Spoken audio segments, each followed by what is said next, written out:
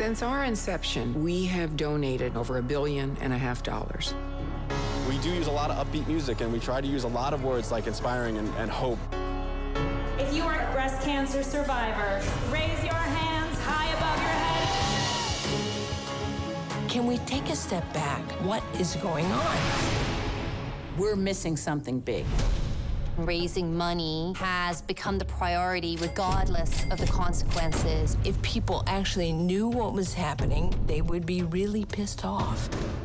The first ribbon was salmon-colored, made by a woman named Charlotte Haley. Estee Lauder came to her and said, "We love your ribbon, and we want to make this a symbol of breast cancer."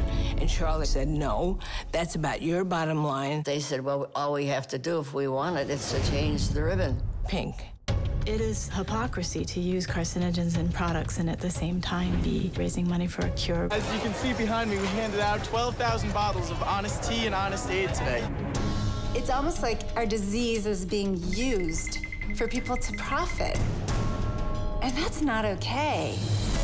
I wish they could also hear from all the women who have been through breast cancer and resent the effort to make it pretty and feminine and normal. It's not normal. It's horrible. It has to be stopped.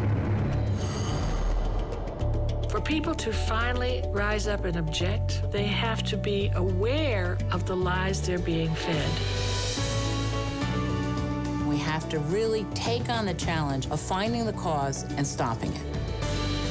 We're living, we're human beings. We're not just a little pink ribbon. When ordinary people do a simple thing, it changes the world.